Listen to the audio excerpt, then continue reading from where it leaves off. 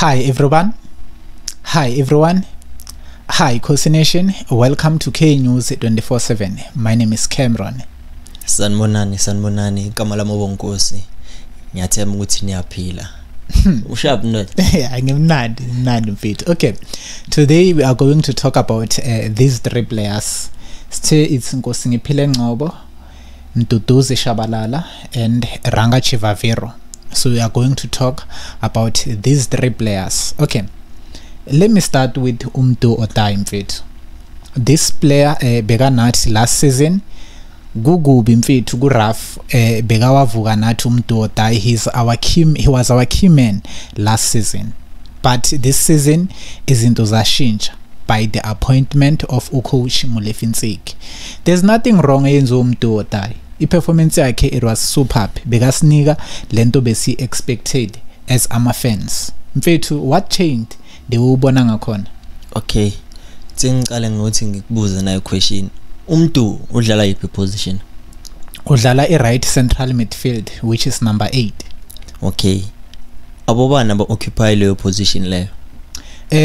There was no one occupying the position because bazame uYusuf Mat umuntu odlala ku left ku number 7, but because bafuna ukusacrifice ukuthi MDU angasibambi scheme, bathatha uMat bamletha ngapha ku number 8, bathatha uMduduzi Mdantsane bamfaka ku number 7, noPotsane basamtrayile ngapha ku number 8, uMat adlala number 7. So it looks like they are trying by all means to close the gaps for MDU SHABALALA. Mina bengasiboni isidingo so ukuthi why umfana bam sideline this season, because sometimes we have to proceed ngama player bewadlala kahle last season. Their position being anankinga, nobody was complaining about number 8. Okay, Cam, it's ngitshela one thing. Yabona ibhola limnandi because angeke ulicheat, and then the way ngisho ngakhona hayi ukuthi maybe khona into wrong MDU ayenzayo, but let's face ama fact. One thing, MDU last season bekadlala because pressure bengekho, ama expectations bengekho. No pressure, no expectations last season.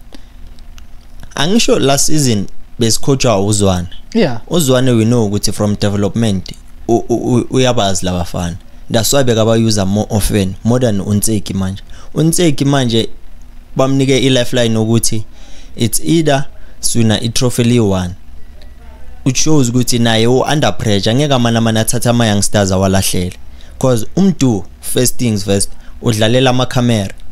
Number 2, makadlala akazi ukuthi lento ayidlalayo le i-affecta kanjani i-team iyonke, because there are times la khona umbona ukuthi uyadribble unnecessary. Most of the time yafinithu. Yes, it is a good thing ukuthi showboat, but if aswini, what's the purpose ukuthi showboat? Kumanje le position okhuluma ngayo i-occupy you uMart, instead ukuthi bathathe yena bathatha uMart bamise ku left maceda MDU azodlala ngapha ku right, ba opte ukuthi bathathe uMdantsane. Uyabona ukuthi bathathe ini i-experience, abantu abanani abane big heart ukuthi bazokwazi ukulalela ini ama criticism from ama fans. If you are better siyamtshela, just imagine if besikwazi ukutshela MDU zonke lezi zinto lezi, i-confidence yakhe beyizoya kuphi, beyizoyehla ngisho. But mfethu MDU naye uyiplayer ngisho. We understand, we can't use indaba yokuthi umfana unokushowboata unnecessary as an excuse. So far umfana usinika into ezimnandi, umbonile that day makangena ngeassist. That goal, I think that assist led to a goal. You can tell ukuthi umfana une confidence, une spirit. Why umfana singamfaki? Umfana I think mina uzoba good if bam introducer as a sub, because ekuqaleni nemesh, ukuqala nemesh there are times umbona na ukuthi yabona manje uyadlala ne, but ukudlala kwakhe akubi ne purpose. But makangena second half sekayazi ukuthi what is expected of me, ukuthi mele ngibe game changer from a sub, because mazomqalisa nemesh uwazi ukuthi makiwa lapha phambili ibhola lakhe alikho that too quick ukuthi angakwazi ukushala ama combination fast nabo Dupreez. Okay, siyayizwa ke indaba kaMdu or die, but let's hear from the supporters. Nithini bafethu, is it fair ukuthi umdu or die abe ice boiling ngaphandle? Give me your thoughts in the comment section below. Now let's talk about Nkosingiphile Ngcobo. Umfana ever since ahlutshwa ama injuries. Now there was a report stating ukuthi he is back in training, singayenzeka simbone after this FIFA break. Umfana uzobuya? Cameron mfethu angeke ngikhuluma manga. Kuzoba nzima for ukuthi uNgcobo angene because le position ayidlalayo kunodoli kunomtanzana.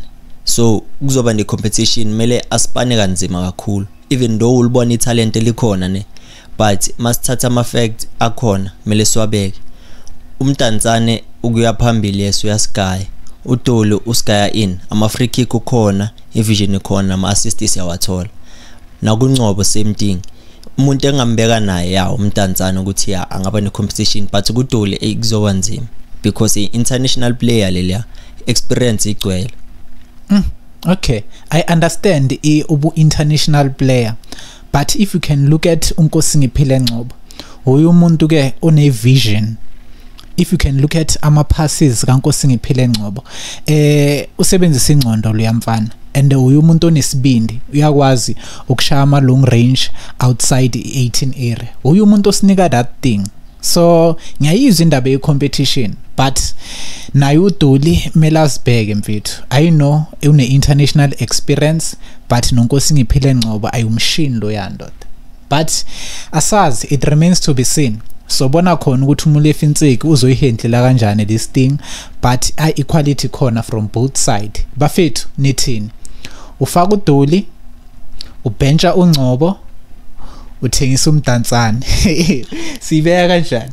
Sithengisa bani, sibencha bani, sifaka bani?